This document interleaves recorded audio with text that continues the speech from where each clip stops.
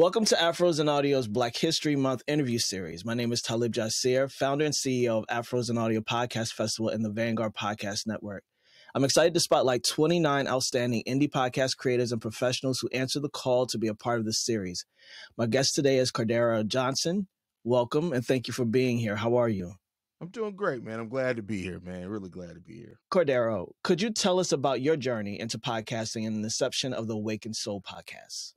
Yeah, so my journey into podcasting is a funny one because for those that don't know, like I'm a super introverted and quiet person in real life. And so there was a sports podcast I used to do a live show every weekend, and I would call in. And then one time the guy was like, "Hey, my co-host is out. Would you mind staying on?" And then afterwards, he was just like, "Hey, man, you're really good at this. You should consider doing it." And so then I did a sports podcast for a little while. That's how I got started. I learned like audio editing and everything like that. I did that for about 2 years. And then I decided like, hey, I want to do something more meaningful. I've learned these skills now. I have to do something that's more meaningful because like just doing surface level stuff doesn't really fulfill me. And so that's where the Awakened Soul came to mind. I wanted to talk about mental health. I wanted to talk about activism. I wanted to talk about my culture, music, everything. And so I came up with the name because like people hear the Awakened Soul, they think it means to be woke. It has nothing to do with that. Like to awaken means to enlighten. And then the soul part comes because I feel like when you connect with somebody, whether creatively or anything, it's a spiritual thing. Like we're connecting on a soulful level. And so that's where that name came from. And so that's how I got started into it. And I've never looked back. It's been the greatest journey I could have ever gotten on, to be honest with you. All right. As they say, the rest is history. Yeah. So what inspired you to focus on all those topics you just talked about, music, movies, media, social issues in your podcast? And how do you think your podcast has evolved in terms of content and approach? So I wanted to talk about those things because that's what makes up our culture. And that's one of the things I wanted to do with the Awakened Soul is like to highlight how our culture is rooted in everything that is American culture in a lot of ways. Like everything was taken from us, the music, like the infrastructure, everything that we've built. And so I feel like all of those things have their own place and they're representative of our culture in different ways. And I think if you look at like how music and movies and things have grown over the time and decades, it really is reflective of where our culture were at that times in a lot of ways. So that's how I got started in wanting to talk about those things. And as far as how it's evolved, the content, I think I've evolved, like not just as like a host, but as a person. And so in wanting to talk about these things, I've educated myself, I've educated other people, and I feel like I've grown as a human and I've grown as an individual. And so whereas it used to be like this kind of more of a review type thing with the Awakened Soul, I think now we dig deeper and we get to like the root of like how it's reflective. And that's the thing that makes it special to me. And so I think the way that I deliver it has evolved just because I speak better about it now, where it was kind of just straightforward. Like I can set up that story better and I can paint the scene and the picture better now. And so like when people do listen to it, they really feel full based off what I present. And that really makes me happy. That's awesome, man. And whenever I hear I know right away we have some people to shout out. So let's do that first. Yeah, I mean, as far as like shouting out, I'm a solo host, but I won't lie and say that it's still like my mom, like, right? Because I talk to my mom all the time about the show. Like me and my mom talk about like she'll listen to the show with her friends and she's learned things about me and how like I viewed how I was raised and things like that. And so the show is basically me all from start to finish, but I have guests on. And so I want to shout out like Rome, and I want to shout out JB, who's one of my best friends, and AJ. So like those people, like we bounce ideas off each other, but they've also been along this journey and really have come on, been able to have deep and interesting conversations, and any guest that's happened for that matter over the 4 years I've been doing this show. Because when you're a guest on the Awakened Soul, we get deep. And so I have to thank everybody who along that journey has been willing to do that, because there's been some people who I didn't know before they became a guest on the show, but they've never hesitated to really allow themselves to open up. And through that, we're breaking down chains and breaking down barriers. And I really appreciate that. That's what's up, man. I love that. So your podcast covers a range of social issues. How do you decide which topics to tackle, and what's your approach to ensuring a balanced discussion? So I do my research on any guest first. I do my research on any topic. So I really sit there and look heavily. And I think the way that we strike balance well is that I try to always go into things and talk about both sides of it. So regardless of where my own personal opinion falls on the topic, I also always want to present the counterpoint, because I truly feel that to understand and to agree are different. And I think that really helps break down the barriers of us being able to have more free flowing conversations when you can come to a place and say, hey, I may not agree with how you view it, but I understand where you're viewing. And I want to gain that understanding, even if I don't agree with what your view is. And I think that really helps open those floodgates and allows people to feel more comfortable. And I think that's one of the things that when I talked about earlier, how like I've grown as a person, that's one of those ways, is because to be able to look at something and say, maybe I don't agree, but I really want to understand where they're coming from. I really want to understand and add to my own knowledge. And through that journey of my own personal growth in that area, hopefully I'm able to help other people realize that too, that you don't have to agree to understand where somebody's coming from. And hopefully that helps people. Yeah, absolutely, man. And as far as you've been in this for 4 years, was there a catalyst for you saying, you know what, I want to take a different approach. I want to take a little bit more time with these topics or do a little bit more research. Was it an intuitive thing for you, or was it was it feedback that you were getting? How did that come about for you? I think it was a more intuitive thing just because I'm somebody who I read everything. I look at everything. So I always have this search for knowledge. But then there was one particular series that I did that it kind of really made me realize, like, I got to sit back and be in a place of trying to understand even better. So I did a series on deconstructing transphobia. And so like I had never at that point in my time had sat down and had a conversation with a trans person and like what they go through, how they view things, and educate myself. And so like that was one of those series that it pushed me because I'd never done that. And I won't lie and say there's a period of my life where I could have been looked at as homophobic or transphobic. And so that's not where I am at all anymore. And so being able to be in a place where I can admit that, like, hey, I had some things that I had to grow through, some things that my way of thinking was trash, to be 100% honest. And through just the natural search of wanting to understand, it put me in a situation to have a conversation with people that I'd never gotten to, or never even been in a place to sit down and realize, let me hear what they're going through, what their journey is like. Because again, if my culture is going to be representative of our culture, everybody from that culture has to have their voice, and Black culture is everything. And so that was one of those series. And that was probably like a year into me doing podcasting that it really put me in a place where I had to shut up, sit down, and listen. And I learned a lot through doing that. Man, I love that. I love that because it's really evident on social media and conversations when someone is so resistant to someone else's experience that they have never, ever talked to a person with that experience in their entire life and have this aversion and this phobia. And it's like, maybe talk to someone, maybe open up, maybe have a conversation that will enlighten you versus just your thoughts and opinions, because your thoughts and opinions mean nothing to someone who's actually having a human experience, right?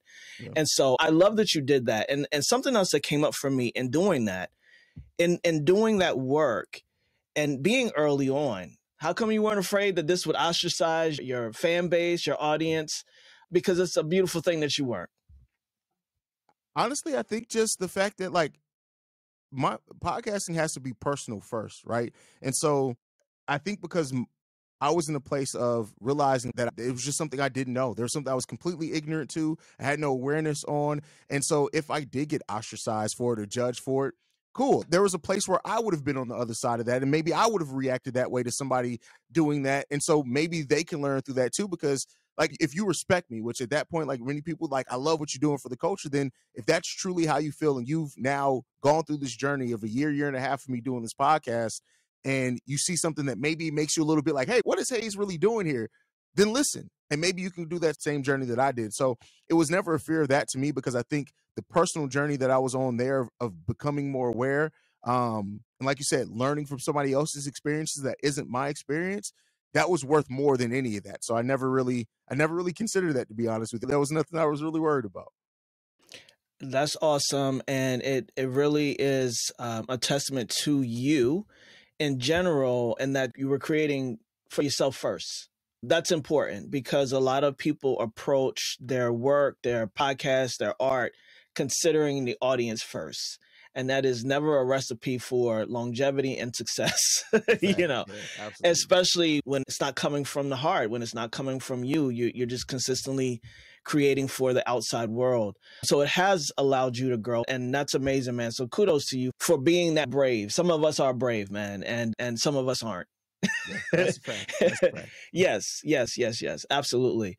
So You talked about how Awakened Soul has helped you grow as a person. How has it helped you grow as a speaker? Oh man, so much. I did my first live show podcasting. At this point, it was like 6 months before the pandemic. I almost panicked when I got out. Matter of fact, when I spoke at the first Afros and Audios, I was so nervous leading up to that. And it's called growing pains for a reason, right? And so like I was so in my box of introvertedness that I'd never even thought and contemplated talking about things that mattered to me and my culture in a public space.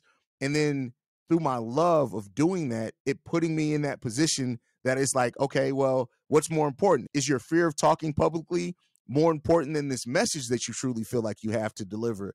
And I think that having that moment was what got me over it. And so now I'm in a place now where like I can hop on this with you. I'm not worried about it. Somebody can ask me like, hey, I need you to speak in a conference with 200 people. Okay, cool. Just let me get my topics together. So I've definitely grown as an ability to communicate my thoughts, but also to communicate my thoughts, I think, in a way that people can understand and see me working through that and setting that up. And that's not something I've really ever been in a position before I started podcasting. I have podcasting almost solely to thank for that.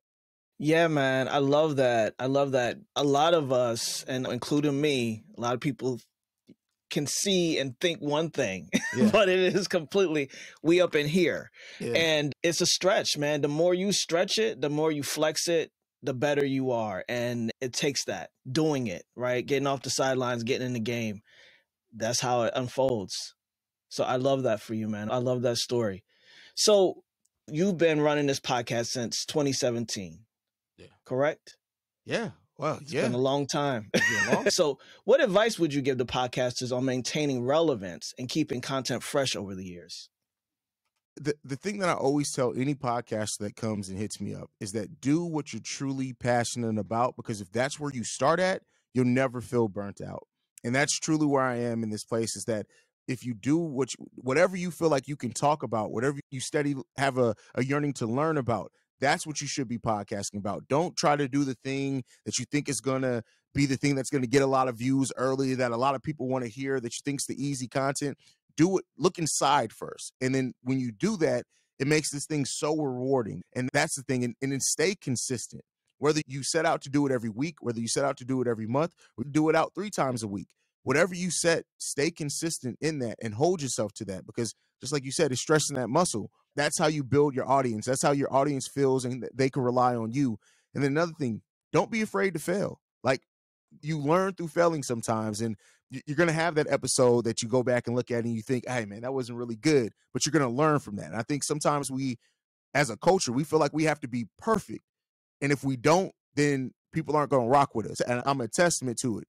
People will rock with you as long as you're genuine. That's the most important thing. Be genuine. And a lot of people are afraid to share their failures. Share those failures as well. And as long as that genuineness is there, people are really going to rock with you, and that's going to attach them to you. So those are the things that I really say focus on. Word up, man. And I have another question, but this one's off the cuff because I noticed that really dope background that you have, right? Yeah. And I took time to curate my space for creativity, and I know that it has evolved. Talk about that process where you're growing inside of your podcast. You're presenting different. This is how we do. Talk about that for yourself, the aesthetics of it all as well. For sure. I mean, when I started podcasting, it was before, like almost every now podcast has a video element. So when I started podcasting, it was just audio. I had no video. I had no concept or thought about doing video. And then I remember I bought a camera so that I could do clips. That was all I was initially going to do, was clips of the podcast to put on social media. And then that evolved to doing full episodes. And then it evolved from that to having a space where it helps my mental to create. Now, I've created the perfect space. Like, I have 2 sides to the studio. I have this side, and I have the other side as well. So I have that, which is the production and the recording side, and it really helps my thought process. So when I'm working through an episode, it really helps. And I think having a creative space that is indicative of you, it really helps those creative juices flow. But then that, for a presentation standpoint, and people think you got to spend a lot of money. You really don't. Background is wallpaper I got from Home Depot. So like, just a little peek behind baseball there. You always want to present something in a way that it captures the audience if you're going to do it. So like, if you're going to do video, do it the best that you can at that time, and then evolve, because you'll find your recording space evolves with your presentation on how you're doing your show. So like my show started very industrial, with it was just a regular wall, and then I threw some sound panels up there, and then now I have those are LED lights, they're not on right now. So like it evolved in that way, and it's also evolved in like what I wanted to do, what I wanted to present, and it's made it stay interesting for me. Because if you do something for this long and you do it daily or whatever it is, you need to stay invested. You need to do things that are going to be challenges and interest to you, and that's what this space has become for me. That's awesome, man. And you said it right, evolving, graduating, allowing yourself to grow inside of it. It's not as if you had the vision of the space when you started. Like, allow it to unfold, allow it to grow with you. And it's to your earlier point. A lot of people don't want to start until it's all right. Yeah. And that's how you never start, period. You mentioned video. When did you start to become audio and video in your journey in podcasting? I was about 2.5, almost 3 years in before I started that. And like I said, it literally was just clips, because at the time I was taking like the screen grab of me like playing the podcast on Apple Podcasts or whatever, and I was posting that to Instagram. So it would just be like the scrolling thing with like a 1-second clip. I was like, how can I make this different? Let me buy a camera. Actually, my first camera I got in a pawn shop. I happened across it. It was $75. It was a Panasonic camera. I was like, cool, I'm off to the races. But then I learned what I could really do with video. And then I learned how like video can be used not just as like a thing for clips, but it can be used as a different way to connect with your audience. Because for some people, even though podcasting has become like norm in a lot of ways, for some people, regardless of how big that sect of the audience is, until they can see you, they never fully feel connected to you. So I look at video as an extended way to connect with my audience. So now you're seeing me animated and talking with my hands. And even sometimes when I'm working through my thought and I look up to the left and I'm thinking through it, like for some people, that makes them feel more connected to Cordaro, the host, right? Not just the podcast. And I think that's the special part about videos, that it gives them a window into you. And as you get more creative with learning how to edit and stuff, you can add a little flair to that. But I think the biggest thing is that it's just another way for your audience to connect with you. And I truly feel like in podcasting, the topics, whatever, the subject matter, that may get them in the door. But if you want them to keep coming back, they have to feel a connection to you. And so it's just another way to connect. That's great, man. And how do you engage with your listeners? So a lot of ways. I have a voicemail line. I always encourage people to call in with their thoughts, and I'll play those on the episode, whether it's response to something that I said on the podcast or it's something separate. Email, of course, like I constantly reach out to me in email. But then now you have ways of like on TikTok, like doing the live streams and things like that. And that's something that I've added in probably the last couple of years as well, as like doing the occasional live stream where it's not necessarily a podcast topic, but hey, let's just hang out. Like, let's just hang out and let's talk. And then where the conversation naturally goes, we'll go from that. And so those are ways. And then I feel like you got to get out and touch the people. So I like doing live shows. I like doing meetups, things like that. Sometimes I have to travel for work. So I'll turn that into an opportunity to meet up with some of the people or listeners of my podcast. Say, hey, I'm here in Dallas for 4 days for work. Everybody want to meet up at a bar or do something like that just for that chance. So try to engage with them as much as possible in a lot of different avenues. And I feel like that, because not everybody has that one-on-one or that ability to reach out and touch somebody, like I said before. So I try to do that as much as I can. That's awesome, man. You just gave a masterclass on how to be introverted and engage your audience at the same time. And I'm the same way. Introverted, extrovert to the people who know me, introverted to myself who knows me. And you are stepping out, like you're there, you're doing it. And it seems as if that intentionality around knowing that this is only going to support the bottom line. This is only going to support me as a creator, keep me in it, keep me locked in and grow and be able to scale this thing. So everything you've mentioned has all been scaling your podcast from day one to where you are now. And I think that's good information for people to understand and know. Yeah, man. Yeah. So thank you for sharing that. Looking back over 370 episodes, that's a big fucking deal. Can you share one of the most memorable moments or a particular challenge you faced during this journey? Yeah, I think there's a period of time where I was going through depression, a serious depression. I lost my little brother, and I had to ask myself, like, do I even want to keep doing this? And that was nothing to do with podcasts. Podcasts was still great. And I remember I decided to do an episode, and I literally just talked through my thoughts, talk through my feelings, what I was processing grief-wise, kind of explain people why there was like a large gap there for a little second in episodes. And when I tell you that was one of the episodes that people reached out and they're like, hey, I lost my dad 2 years ago, and I've still been trying to figure out how to put how I'm feeling into words, and you just did it. And so that was one of those moments where it just reminded me, this is why I do this. And this is why I can't stop, because I definitely thought about it. I'm in the middle of a hiatus now just because I went through a move and stuff like that. But that was one of those moments where it was like, I got to keep doing this, not just for me, but because of how it is truly helping people. And that was a barrier that I had to get over for a second. It's like, am I really touching people, or am I just talking? And that was one of those moments where it reminded me of that. Like, no, I really am touching people, no matter who it is. I don't care if nobody else heard that episode. The fact that it touched that one guy, that was enough for me to remember, like, I know, I got to get back to this. So that's great, man. And we are so glad that you got back to it. You mentioned in the submission that one of your biggest podcast wins to date was your 3-city live show tour. Mm-hmm. So talk a little bit more about that. What made it successful? And if there were any challenges that you had to overcome, talk about that. Yeah, I think the biggest challenge that was the doubt that I had in myself. Like, was anybody actually going to show up to see me, right? And it's like a bit of a hubris in it. Like, you coming to see me? Like, and so I think, but that came about because of, I wanted to do a live show, and I knew I did a live show actually for one of my other shows, the B.R.E.A.K.S Radio, but there was 3 of us, and it was kind of different. It was in my hometown in St. Louis. It was completely different. So, but the 3-city live show tour, none of those were in cities that I live in. So it was a little bit different there. And I think up until the day of the first show, which it was in DC, we had sold maybe like a third of the venue seating. And I had to come to the realization, like, hey, I don't care if 5 people show up. I'm literally going to act like I sold out Madison Square Garden. That's the show that I'm going to try to deliver for people once I got over my nerves. But then by time an hour before the show, not only did we sell out the show, we had to go into the overflow where people had to stand in the back and watch on the TV. And so that was the moment, because it didn't set out to be a tour. It set out for that one city. It was DC. It was going to do that one show. And then from doing that show, it was like I had in the back of my mind, well, if this is successful, these are a couple other places I could do shows. And so I think getting over the fear, again, because fear, like public speaking is a big thing for me. And so getting over that, having that show go the way that it did, and by the end of that show, just the way that the crowd was so engaged. And I had people that came up, that literally people came off the street and they were saying, well, we were just walking. We saw all these Black people going into this place. So we came in and we paid a ticket and we love your show. I'm going to listen every time now. So it just reminded me again, it was that reaffirmation of like why I'm doing this and the way that the message can get across to people. Yeah, man. And I love that you just be jumping out there, man. Like literally that's how it goes down, right? You know, when they say you don't F around and find out, literally you must F around to find out. Like that's the only way in which things work, right?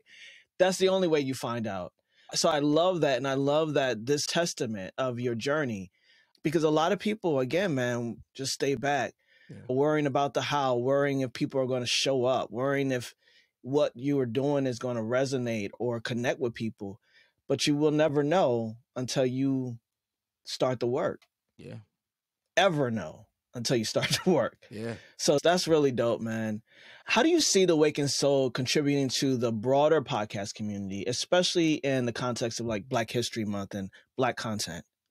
I think hopefully it adds to people to remember that our culture is everything, and there's no reason to shy away from it. There's no reason to not talk about some of the ugly sides of it, the beautiful sides of it. It's everything. And so I think ultimately, like when somebody listens to the Awakened Soul, when they go in, whether they do a deep dive or listen to one random episode that they feel like the topic is something that they're interested in, that you get something that's reflective of that culture. It basks in the love of what our culture is. And so that's something I could talk about my culture all day. And whether it's the music, whether it's anything, I could talk about it all day. And so it's something that brightens my life up. And I hope that people just remember that what our ancestors, what everybody has gone through to lead up to where we are living in a lot of ways the dreams of our ancestors. And so that's the message that I want to come through from the Awakened Soul, if nothing else, man.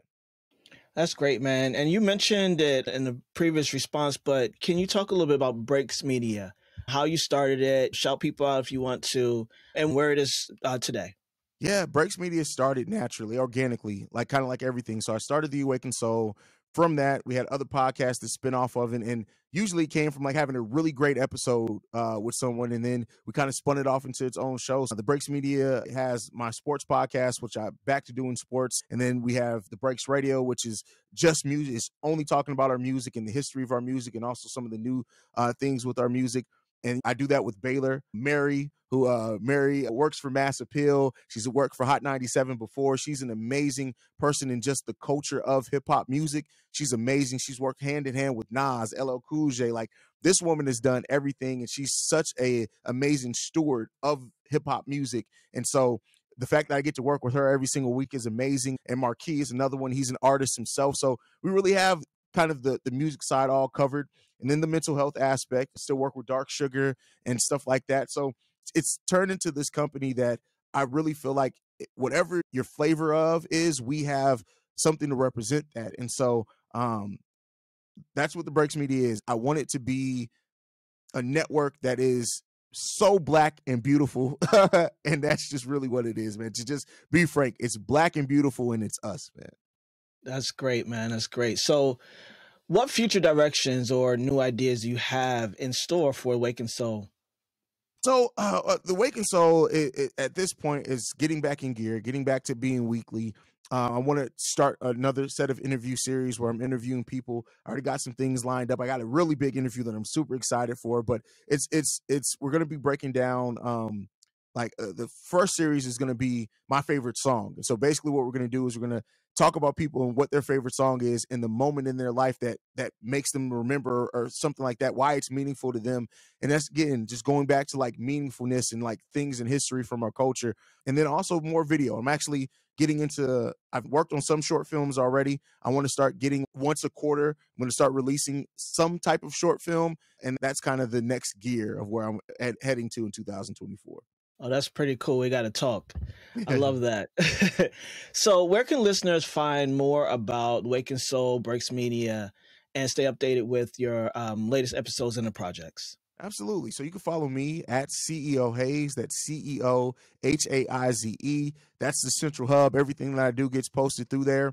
You can follow the Awaken Soul at Awaken Soul Pod on every social media platform. And if you stay locked in with those two, you're going to find everything that we're going to do. We're on every podcasting app and platform, also on YouTube, The Awaken Soul. And you follow us, subscribe, all of those places, and you'll be tuned in with what we do.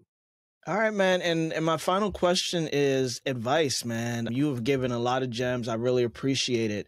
And you are a network owner, a successful podcast host. You've done the live shows.